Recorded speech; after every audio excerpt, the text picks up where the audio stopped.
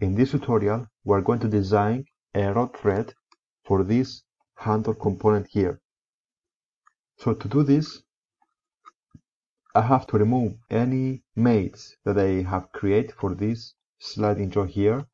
I have to go to the sliding jaw, click on the arrow here, drop down menu, and select mates. I need to remove these two icons because it's a mate that has been generated when I was designing this component.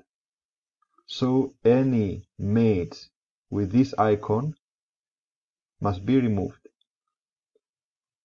Delete it, yes, yes, and delete it. Yes. I have to select the surface, hold Control key at the keyboard, this surface here, and select coincident. I have to select the surface and this surface here and select coincident. Now I'm able to move this sliding jaw.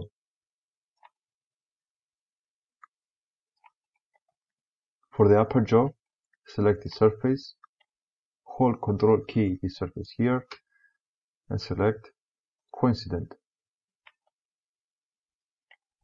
Select this surface here and this surface here and select coincident.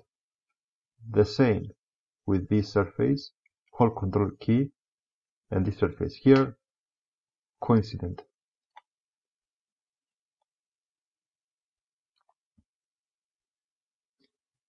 Okay.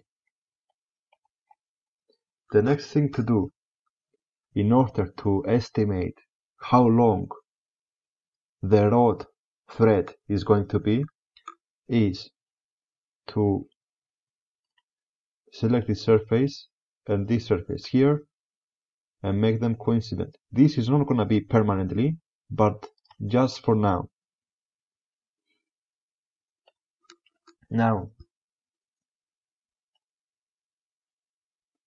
select this vice body and make it change transparency. The same with this component here. Now I'm ready to start drawing the rod thread.